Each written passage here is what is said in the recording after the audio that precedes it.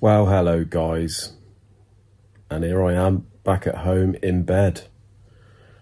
And what is this all about, you may be thinking? Well, for the last, I'd say 3-4 months now, a lot of you guys in the comments have suggested that, you know, I'm always seems to be ill. I've one thing after the other.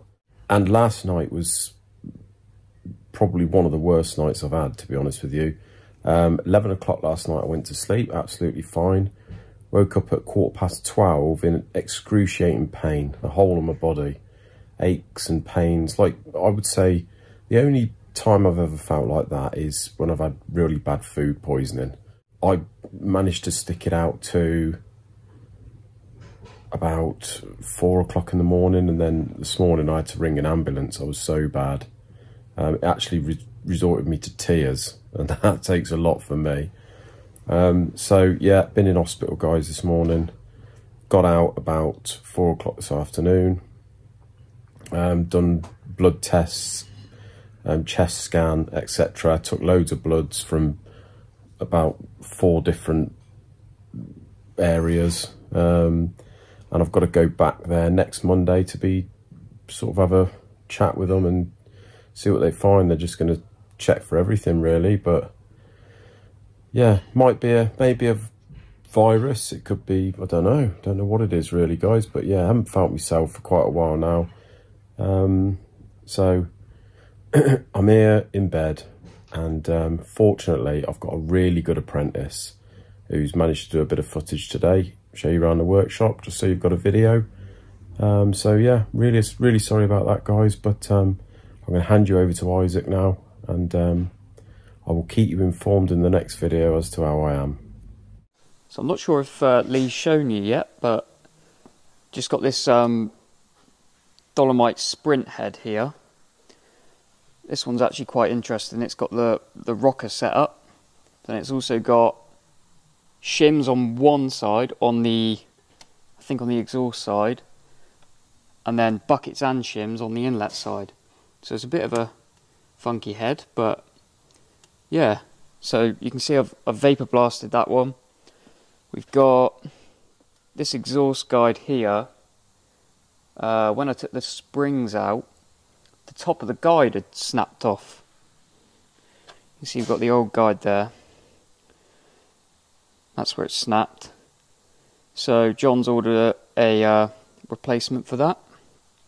So hopefully we can get that in. Cut the seat on that one. We'll vacuum test the rest of them, inlets and exhaust, and see if we need to cut the seats anywhere else, or we'll probably start by refacing the valves, unless the seats are particularly bad, which I'm suspecting they might be. You can see there's quite a lot of pitting on that one there, but yeah, it's a interesting head. This is another head I've been doing in the last week or so. We've actually got 2 heads. This one's cracked somewhere. It's a Golf head. I'm not sure if it's a GTI.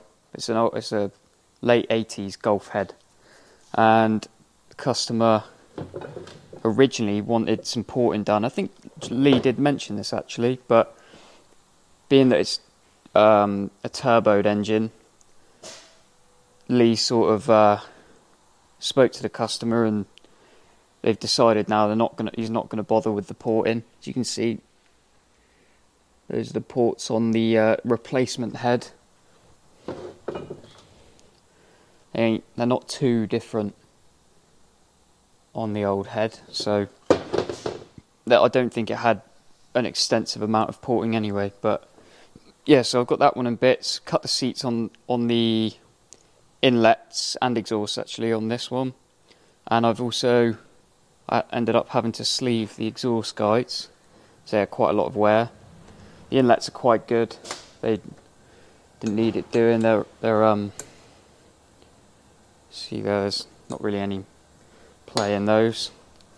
And then here we've got the Rover P4 6-cylinder pistons. I took the rings off of these this morning. We had this one with the, you see here, don't know if you remember, that one was something had gone down the bore, and pinched the oil scraper ring into the ring groove. So I've had to sort of fettle that, and that should be alright to go again. But yeah, so now we can get the new rings on those pistons. I'll do that probably this afternoon. And yeah, hopefully we can get that one back together. I think we've got to deglaze the bores, so I'll have to get that block on the hone. And then here we've got the mini head. Now, as Lee would say, it's an absolute triffid of a setup. But this one's got, it actually dropped an exhaust seat.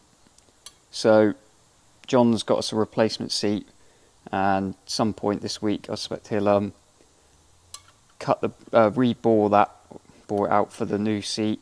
Then we'll cut the seats, and hopefully that one will be good to go again after we've sort of gone back through this interesting setup and put it all back together. Other than that, we've got a couple of heads. We've got a few issues today from local garages with glow plugs. We've had 2 heads come in. This is one of them. It's a Iveco 2.3 diesel. So we've had a few glow plugs all stuck in there. I think John's managed to get them out, but now he's just trying to get these exhaust manifold nuts off.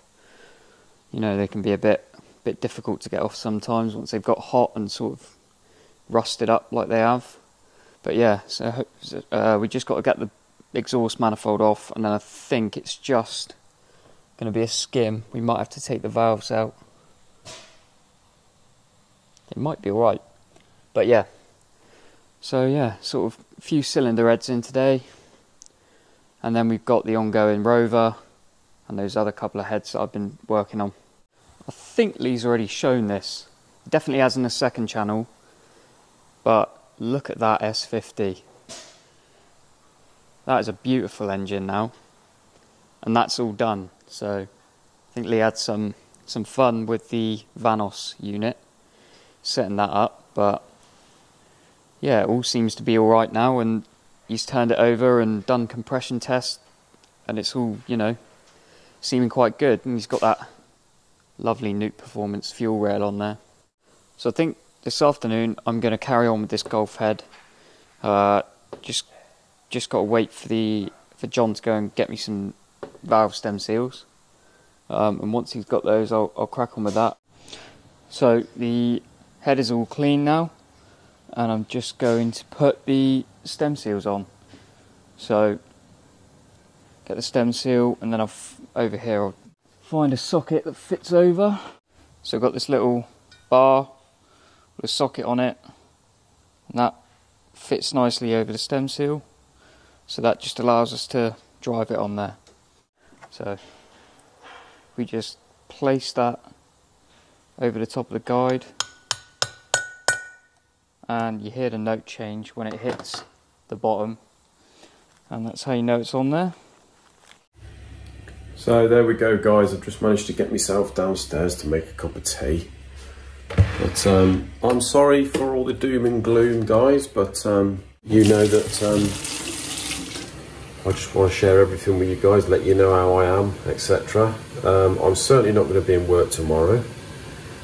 My wife has demanded whether I feel better enough or not to rest, which is probably a good idea, to be honest. So yeah, it's just a case of waiting now, really, to see what's exactly the matter. They did take blood tests when I was there today, but they couldn't see anything.